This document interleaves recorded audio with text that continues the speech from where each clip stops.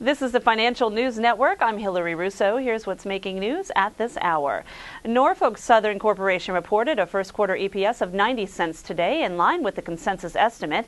Revenue for the quarter was up 17% year over year to $2.62 billion, beating out the consensus estimate for just under $2.5 billion. CEO Wick Moorman said Norfolk Southern delivered an excellent financial performance during the quarter, reflecting the strong market for freight rail transportation and the value of our service product. We see continuing opportunities for growth in almost every segment of our business, and we're optimistic about our prospects for the balance of 2011. For more on the latest business news, keep it here to the Financial News Network. I'm Hillary Russo.